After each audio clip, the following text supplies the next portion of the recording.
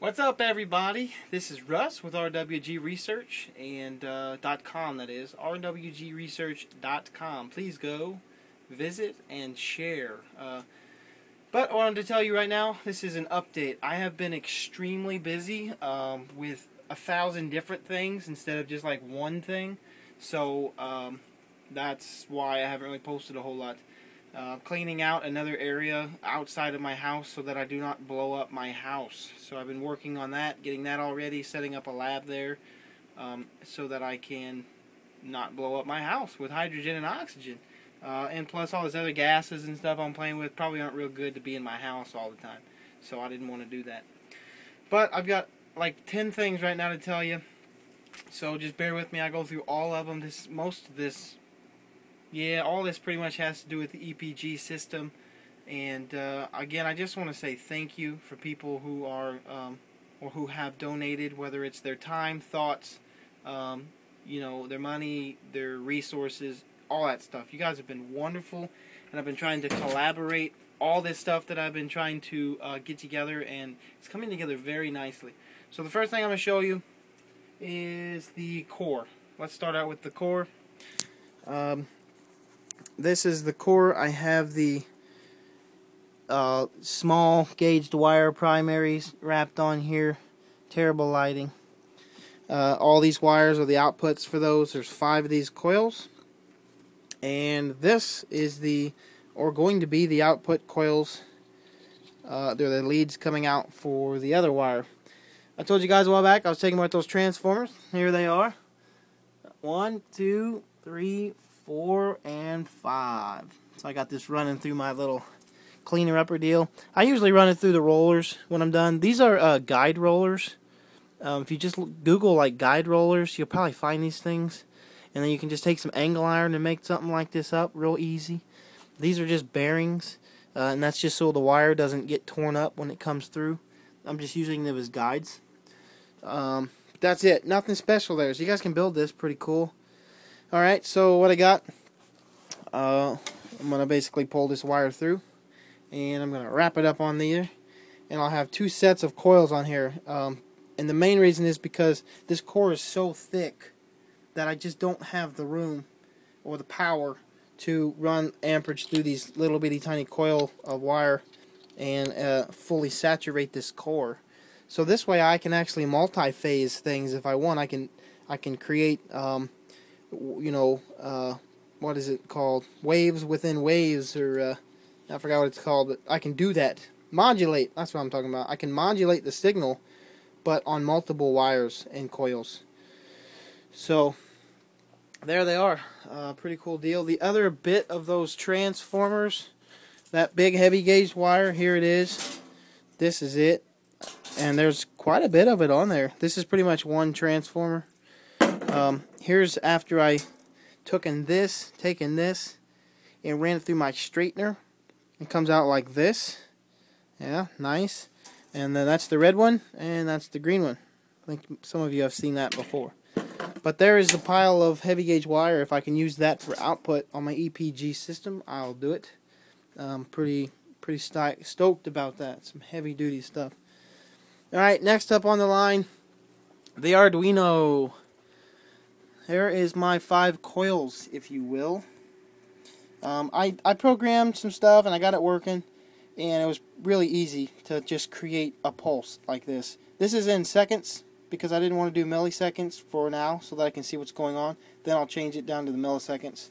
I did have the LCD display, still working on that.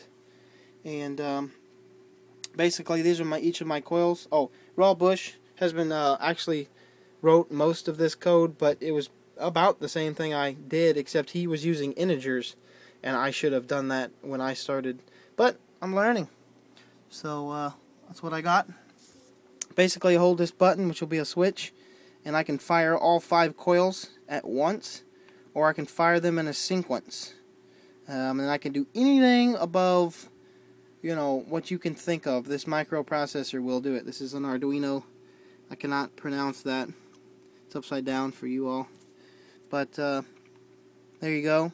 So all coils, just a big old magnet or synchronized magnet. electromagnet, I should say. Again, it's going really slow, but this will run up into the 16 megahertz, I think, is what this processor's running at. So I can get under that, somewhere around 12 or something like that. I think that's accurate, I believe. Alright, next up on the line, my capacitor box. You all watched me blow up my capacitor, and it went through the wall right there. Yeah, that's awesome. Awesome stuff, a hole in the wall. So, I took the remaining 2 capacitors and built a wooden box here and can encase them. If you guys see a problem with high voltage being on this wood, let me know. This is MDF, medium density fiberboard. You can see what it looks like there. But I think it's a pretty good insulator. I think it'll be alright. These are in, let's see, series. So what I can do is run 50,000 volts through here and should be okay. Otherwise I was running 25,000 volts, all 3 of them in series, or in parallel, excuse me, and I was having issues. Now I have a safety gap.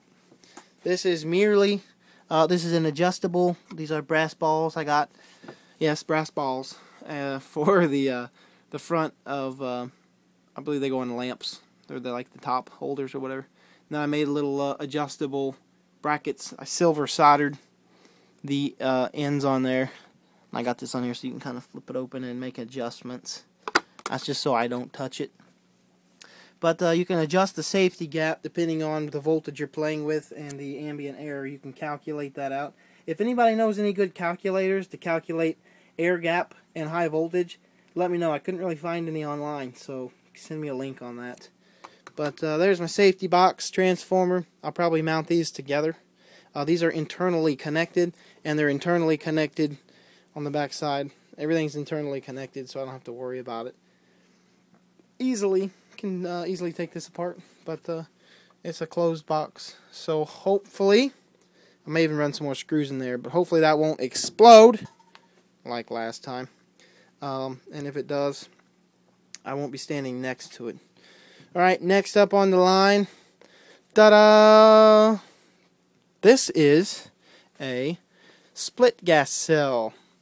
A guy by the name of Bill Williams actually built this. It is his. He is letting me use it, and I am psyched.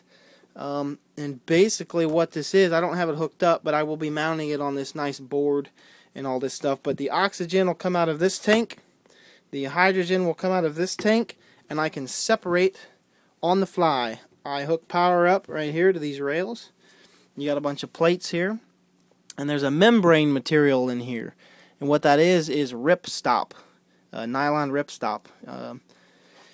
I will put the link to the to Bill Williams' YouTube so you can see this. You can actually see him building this particular one. He's built a better and more beefy one, so he's letting me use this one. And Bill, it's a blessing, buddy. All you people out there who are inputting your information or thoughts or material, it's a blessing. Thank you all. But it's really cool. I believe, I'm not going to quote the liters per minute, but it's a decent amount. But these are probably all upside down. I just put them together for a quick second. I got to order some electrolyte and then mix it and put it in here. I'm going to mount it to this board, make it all nice so I can carry it around and not have to worry about tubes falling off and stuff. So, Bill, thanks, buddy. And I got one more thing to show you, besides the EPG still sitting here. Check this out. You guys will like this. This is a test run. This is not a finished version. A guy by the name of Mike Powers, which most of you know. I will also put the YouTube description. Look for that. I'll put his link in there, too, his YouTube channel. But Mike Powers, 420, I believe. But he sent this to me, as well as these LEDs. These are infrared, they are UV LEDs. I believe they're 105 nanometers. There's 25 of them here, and I will be building a small hydrogen gas gun with these and trying that out with my gas core transformer over there. But basically, this might be hard to see, but this is hollow. I tapped and threaded this end. It is supposed to have another end like this, but this was a trial run, and it was merely just to play with, because it's not perfect. And Mike is gonna build a tumbler to tumble the mold so that this evenly coats the inside. As you can see there, it's not very good because of the not having a tumbler. But he basically built the whole thing, and then I threaded the end real quick. See if I can get a focus on that. There's a pipe thread on the end of that, and I drill a hole in the end of it so you can get air or gas or whatever in there. And then it'll have another plastic pipe thread on this side, just like this one. But for now, I had to drill and tap one and glue one in there just to experiment. This is just for experimentation. If this melts down, I'm not going to feel too bad, because it was a test run. It's a shame to let it go to waste just because it was a test run, because it is hollow on the inside, and I can put gases or ferrofluid, or hey, I got a little mercury laying around. Maybe I can just stick it in there. What do you think about that? Put a little mercury in there, give it a little pulse. Maybe something will blow up. My luck, it will. Anyway, I'm pretty stoked about all this. Getting my new lab set up, getting this coil wrapped. I still have to clean up the wire for those, which is the same as those. Still got it in here. Haven't cleaned them up. Got them all nice and ready to go, but I still got to straighten them. So, that was 10 minutes of your life. Gone. Gone forever. You can't get it back. I appreciate you letting me lecture to you, if you will. But this is Russ from rwgresearch.com. Please, please, please invite people over to the forums. That is open-source-energy.org. But it's connected to my website. So if you just give them that, they can get there from there. But we need people to come over. Everybody that's working on this stuff that isn't really publicly showing this, but is willing to talk about it, come on over and join the forums. Russ, RWG Research. Y'all have a wonderful evening, and what can I say? Life is busy. Things are interesting, and I'm doing the best that I possibly can. As you can tell, I've got a lot of things going on all at once, and this is about 3% of my life. So, maybe a little more. But anyway, this is Russ. Have a good night. Peace.